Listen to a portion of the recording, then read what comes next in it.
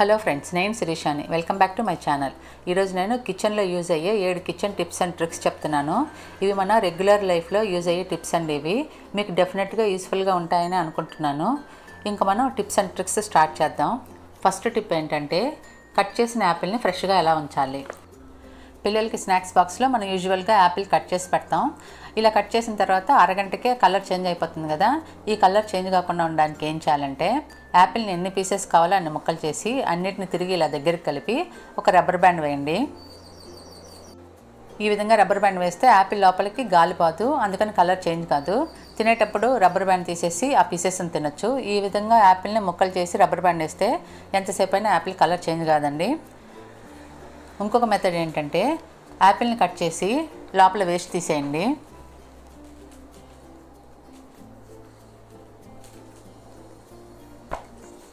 ఆ పీసెస్కి నిమ్మకాయని కట్ చేసి ఇలా లైట్గా రుద్ది లంచ్ బాక్స్లో ఇవ్వచ్చు.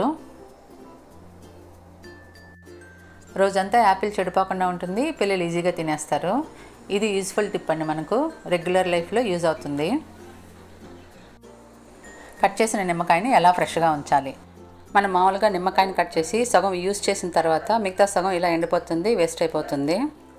నెక్స్ట్ టైం కట్ చేసేటప్పుడు ఏం చేయాలంటే, పైనుంచి ఒక కత్తితో చిన్న హోల్ చేయండి. మనకు ఎంత కావాలో అంత జ్యూస్ని పిండుకోండి. మిగతాది ఫ్రిడ్జ్లో పెట్టుకుందాం. కట్ చేసింది తక్కువ ఉంటే నిమ్మకాయ ఆక్సిడైజ్ తక్కువ అయ్యి చాలా రోజులు ఫ్రెష్గా ఉంటుందండి. నెక్స్ట్, ద్రాక్షని ఈజీగా ఎలా కట్ చేయాలని. నెక్స్ట్ టైం మీరు ద్రాక్షని కట్ చేసేటప్పుడు ఒక్కొక్కటి కట్ చేయొద్దండి. ఈ విధంగా ఒక ప్లేట్ని రివర్స్లో పెట్టి దానిపైన ద్రాక్షాలు పెట్టండి. ఇంకొక ప్లేట్ని దానిపైన పెట్టి కత్తితో ఇలా సైడ్ నుంచి కట్ చేయండి. ఈజీగా కట్ చేసుకోవచ్చు. చూడండి, ఎంత తక్కువ టైంలో మన ద్రాక్షాలని ఈజీగా కట్ చేసేసాం. వీటిని మనం ఫ్రూట్ సలాడ్లో వాడుకోవచ్చు. నెక్స్ట్ టిప్ ఏంటంటే, ఒక్కొక్కసారి శనగపిండి పురుగు పడుతుంది. అలా కాకుండా ఉండాలంటే లో టు మీడియం ఫ్లేమ్లో శనగపిండిని ఫ్రై చేసుకోవాలి. లైట్గా 2-3 నిమిషాలు రోస్ట్ చేస్తే చాలండి. పచ్చి స్మెల్ పోయి మనకు లైట్గా శనగపిండి స్మెల్ వచ్చేంత వరకు ఫ్రై చేసుకోండి. గ్యాస్ ఆఫ్ చేసుకొని ఆరిన తర్వాత ఎయిర్టైట్ కంటైనర్లో పెట్టుకోండి. ఇది చాలా రోజులు ఫ్రెష్గా ఉంటుందండి, పురుగు పట్టకుండా. నెక్స్ట్ ఏంటంటే, పప్పు ఉడకబెట్టేటప్పుడు నీళ్ళు కుక్కర్ మూత నుంచి బయటకు వస్తుంటాయి. కుక్కర్ పైన, గ్యాస్ స్టవ్ పైన అంతా పడతాయి నీళ్ళు. దానికి ఏం చేయాలంటే, పప్పును కడిగి నానబెట్టండి. అవి కొంచెం నానిన తర్వాత కుక్కర్లో వేసి వాటర్ వేసుకోండి. ఒక పప్పుకి 2 నీళ్ళు పోసుకుంటే సరిపోతుంది. దాంట్లో 1 టీ స్పూన్ నూనె కానీ నెయ్యి కానీ వేసుకోండి. దాంతో కుక్కర్ మూతకి బార్డర్లో ఆయిల్ కానీ నెయ్యి కానీ పూసుకోండి.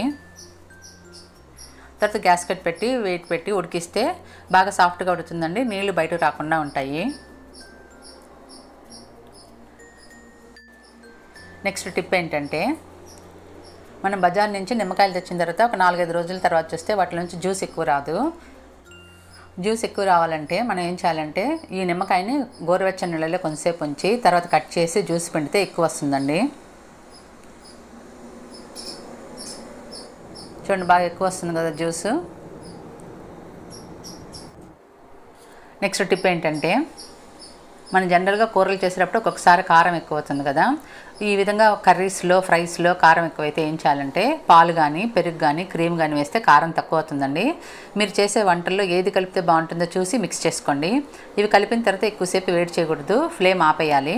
ఎక్కువసేపు వేడైతే పాలు, పెరుగు విరిగిపోతాయండి.